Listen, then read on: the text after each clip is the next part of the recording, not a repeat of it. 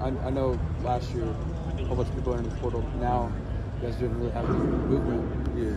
How is that better for y'all going into the new season, especially with high expectations? Definitely.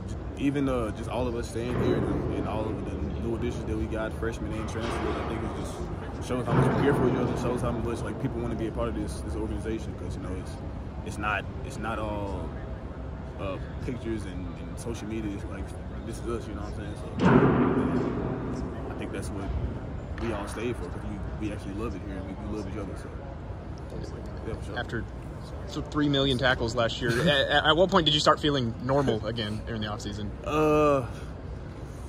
I'd probably say before we started winter, like my body was still recovering. You know, all the bumps and bruises, you know, it's crazy, but it's part of it. I do it all over. I'm going to do it all over. So, yeah, man, I think everybody was still recovering. You know, everybody was flying around on the defense. Everybody was making plays. Rook, I think he had like over 100. KD had over 100. You know, we had some guys balling. So, CEO, the whole defense was banged and bruised up. It was a long season. So, but we all healthy. We all back. So it's dope.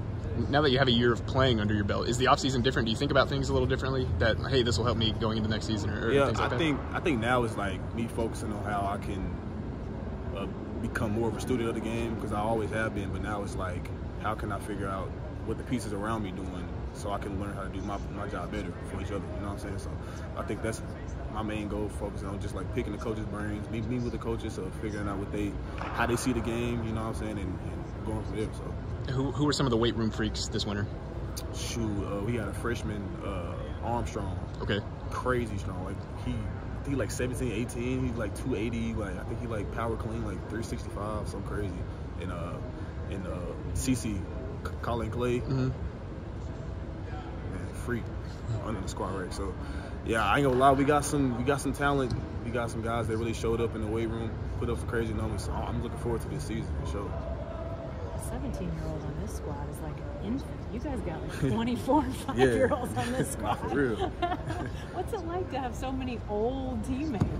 Oh, I mean, it's normal, because you know, like we all like been around together for like 3 years, so it's like we like grew together. So I came here when I was like 18, because I came a semester early. So now I'm 21, so it don't even seem like I've been here like 3-4 years. So it flies by. So does the vibe feel at all different when you have guys that are older? I mean, not just fourth-year guys or whatever. Like, you've got fifth, sixth, seventh-year guys on this team. I say the vibe is, it's like we all trust each other, you know, because we all been around each other for a while, grinding, going through these tough workouts together. You know, that trust is built by default. So, and I think that's what this team has a lot of. So. Does anybody